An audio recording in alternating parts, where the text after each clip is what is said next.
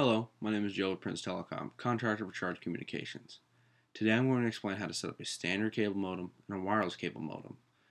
Everything down here is in location of the Lillington Charter office, and all modems are of their property.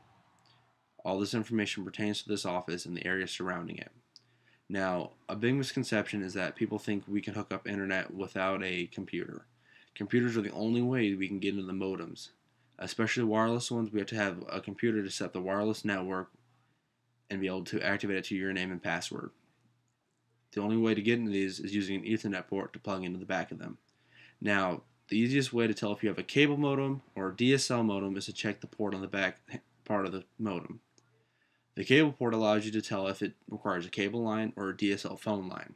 This is a big problem we have with customers thinking that they already own their own modem when they do not. This solves a lot of problems just by the simple check. Now there are two types of modem speeds, and you can tell by which modem they are. You have a DOCSIS 2 modem and a DOCSIS 3 modem. DOCSIS 2 modems are good for 1 through 15 megs. Anything above 15 megs requires a DOCSIS 3 modem, and they can go all the way up to 100 megs in our system. Now, there's no real main difference between DOCSIS 2 and DOCSIS 3 besides the style. This is a DOCSIS 2 and a DOCSIS 3 wireless. As you see, the DOCSIS 2 has an antenna, the DOCSIS 3 does not. Just because one has an antenna doesn't make a difference. A wireless can be without an antenna. The easiest way to tell is the 1 through 4 ports on the front is the easiest way to tell if it's a router. Also, all the ports in the back. Now, when setting up a modem, you have it connected to cable. These four lights I have circled here are the key of if it's online or if it's got proper signal. You have the power light, the DS, the US, and the online. The DS is downstream, US is upstream. Once they all lock in and turn solid, you know you're ready to rock and roll. The online line helps you determine if you're ready to go online and actually have pulled a valid IP address. Now, a lot of people think that when the DS light turns orange, red, sometimes green, blue, it just depends on the modem, that they have a bad modem. That is incorrect. This is a process we call DOCSIS 2 bonding, and it just means there are two channels powering that modem to give you better speeds. Now, when you set up a modem, you have to have it hardwired into a CPU, because without a wireless, with wireless built in, it has to be set up and provisioned to the proper port. When you hardwire into it, this allows you to go into the charter installation page and provision the modem, which gives you access to your internet service provider. Now, this is an example of the charter provisioning page, which is the basis of how to set up a modem. You have to go through this page to get your modem provisioned, which means to get it set up to the ISP, which is your internet service provider, which allows you to access the internet.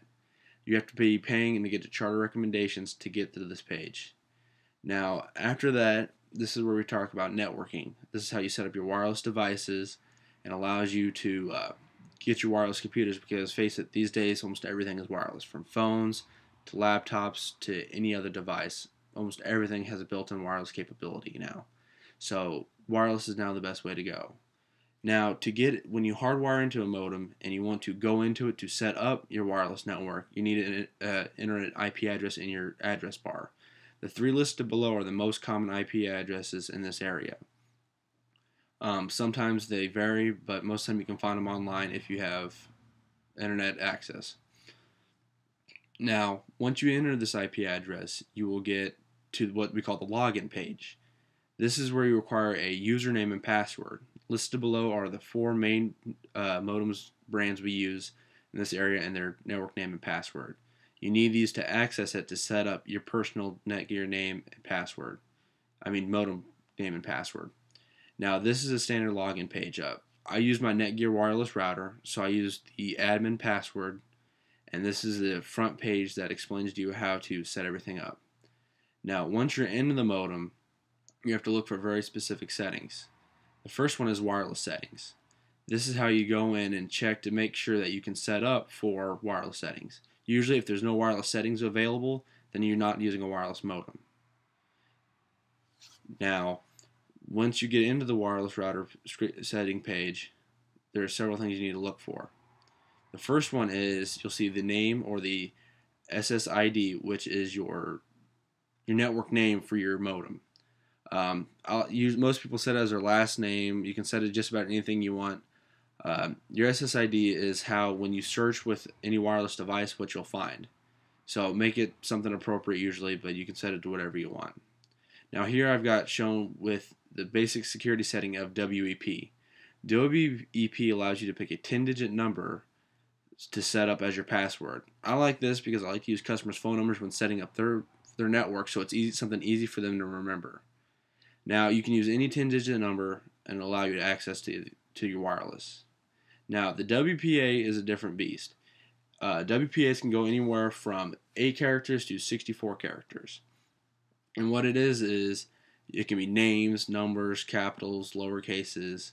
It allows you to build a more versatile password, but also it's hard to lock you out. Here are just the basic descriptions of both of those password types, WEP being on top and the WPA at the bottom.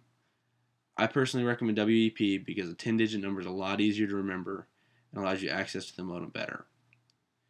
Once you go through all this setup, as long as you apply all your settings, you should be ready to rock and roll.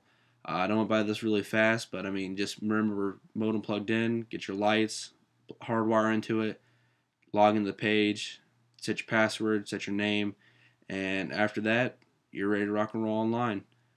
Now, once you're in line, if you have a Mac, this is kind of the general setup.